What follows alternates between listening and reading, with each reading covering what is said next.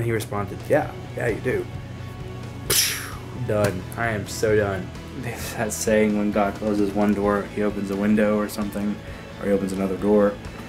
Yeah, I believe that. I know that God is not going to leave us high and dry, and he hasn't, and we're blessed. But at the same time, it's like, there's just been a lot of closed doors lately.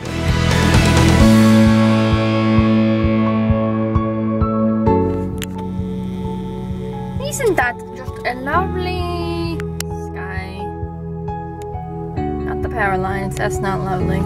But that over there is. Sort of. No, it is. Hey guys! Happy evening to you. It is later in the day. I just wanted to say hey to you. We are meeting a girl I know to give her those paintings. I'm sad to see the big one go. I worked so hard on it and I had to redo it twice. So like I really feel like it's my baby. No, I'm just kidding. So that's what we're doing right now. We're having a drop off. I will give her money because she paid for shipping for the little one. And then she will give me money for the big one. It's a great handoff. Very exciting. How's your day going? What have y'all been up to on this lovely Thursday? Where are we meeting them? Grace daycare, right here with the well. With the well. Alright, I'm gonna do this. That's where she is right now. She's in a Bible study apparently. She used to work here. I don't know if she works here still. But anyway, fun fact. The person who owns this daycare now and runs it was actually my boss 4 years ago at a daycare that I used to work at here in town. And he left that daycare and opened up his own. And here this is. I considered working here because I was very close to him. About to wrap up. Okay, perfect. Back to wrap up. This is great. All right, well, yeah. What's up, guys? We're back home. That went well. I want to tell you something. I want to tell you something funny that happened though. We were on the way there, and my wife was like, "I don't know where my $5 bill went," because First off, you have to preface. Brooke paid $5 shipping when we can just see her because she goes to church with us. Yeah. So we were like, okay, Brooke, we'll just give you $5.50 back. So no big deal. So we go to give her the painting, and she's like, oh, I don't know where my $5 is. And I'm like, oh, okay. I put it in my pocket last night because I thought I was giving her the painting last night. So I put the $5 in my pocket. Then today, when we were about to leave, I got my jeans and I, went to look in the pocket. It was gone. It was gone. I was like, we had to find a $5. So we were on the way there, and I was like, well, I'll just stop at a gas station and use cash back and get her to do it with like a 5, 5, and a 10. So I did that. So we get there, hand the paintings off, talk to Brooke for a second. Everything's great. No problem. Anna gets back in the car, and she sits down on a $5 bill. And then she pulls the other $5 bill we just got from somewhere else, and then she's looking at, like, she's got a 5, 5, and a 10, but yet she just gave her... So we're just like, well, what did we give her? What did you give her? I hope I gave her a 5. Because that's how much I owed her. Brooke, leave a comment down below and tell us. I'm kidding. I don't think she watches these. What is funny, though, is what would be hilarious is if you did give her the new 5 and you sat down on the old 5 and it fell out of your pocket into the car. Huh? The 5 that we lost last night, it was actually just sitting in the car in your seat. That's what I'm saying it was. You think that's what happened? That was the 5. I just don't know how I didn't see it when we got in the car the first time. Yeah, I know. I'm usually good at spotting money.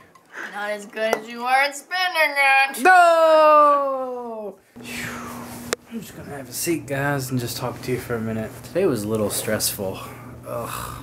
I've been in cahoots with this company trying to get a part-time gig with them, I guess, as a contractor. Not as a real job. Just as a contractor, freelancer, like I always do. But they wanted to guarantee me 20 hours of work a week and pay me a certain amount for it. And it was going to be pretty awesome. Almost perfect. I mean, it would have been a lot of money that we would have been able to just guarantee that's going to be there for the next 6 months. And everything was going well. Like, they interviewed with me.